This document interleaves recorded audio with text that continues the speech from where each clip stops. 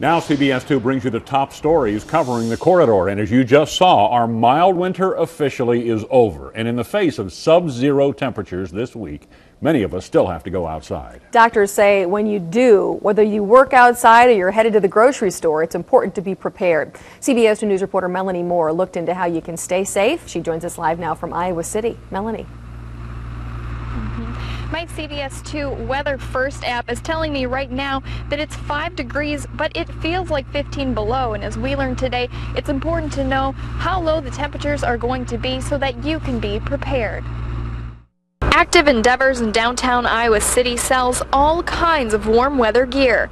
They say if the temps stay this cold, those hats, mittens, and boots will likely be hot items. I guess cold weather's on the mind. Sophie Pierce works in hydrology. Working with water out in the field, she's used to the cold weather and knows how to prepare for it. And a fleece vest, and then just like a long sleeve thermal layer, I guess. Dr. Philip Barnes. I would say that your footwear probably is your biggest potential problem, because says my heels might not be the best for the cold, and the extremities like hands and feet are where you'll likely feel the cold first.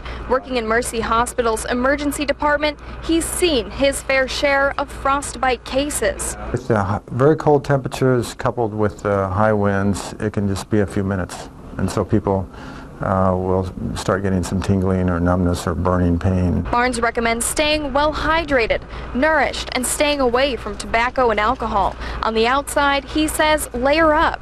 So you have a base layer that's very close to your skin, such as polypropylene, that will wick away some of your sweat. And then a mid layer such as fleece and wool, and then an outer protective layer. If you feel a persistent numbness, tingling, or burning that doesn't go away when you try to warm up the area, Barnes says it's time for the ER. The worst thing is that the tissue loss is so great that you have to have surgical amputation. Now, the cold is a very serious thing. Dr. Barnes says if you do have to go outside, be smart about it. And in these extremely cold temperatures, if you don't have to go outside, it might be best just to stay indoors. And by the way, I did change into some more suitable cold weather boots. Covering the corridor in Iowa City, Melanie Moore, CBS 2 News.